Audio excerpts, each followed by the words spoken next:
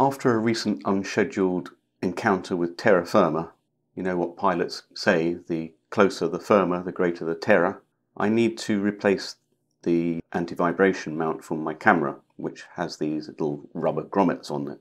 Now, I've seen people struggle to do this and try using all sorts of strange looking implements, when in fact all you actually need is a piece of wire or maybe fishing line. What you do is to place the wire over the end of the grommet and just give it a little twist. Then you can pass the wire up through the platform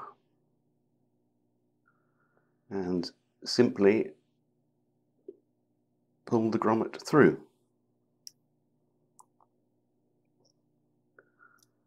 Simples.